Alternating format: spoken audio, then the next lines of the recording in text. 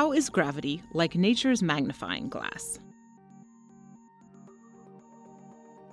To find out what the universe was like in the beginning, we need to study the most distant galaxies, whose light has been traveling to us for billions of years. But the farther away a galaxy is, the fainter it appears.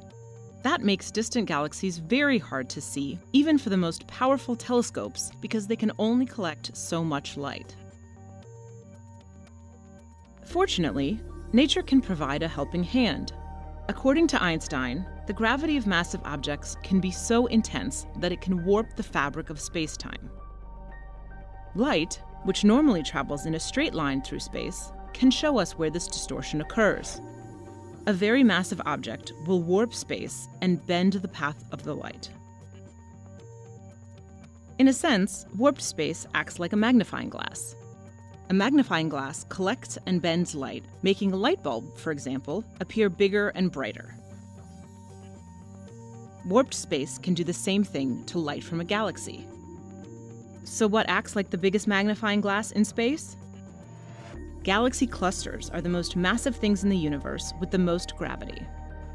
When light from a very distant galaxy passes through a cluster, it is amplified and distorted, with the cluster acting like an imperfect magnifying glass.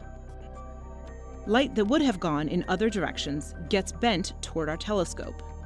That lets us see the very distant galaxy in more detail. This effect is called gravitational lensing.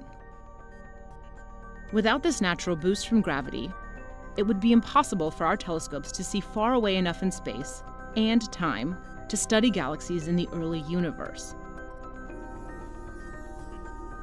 The Hubble Space Telescope has made use of gravitational lensing to see many distant galaxies. And the larger James Webb Space Telescope will be able to find galaxies even fainter and farther than we've ever seen. With Webb, we will look for the very first galaxies to form and really learn about the early universe.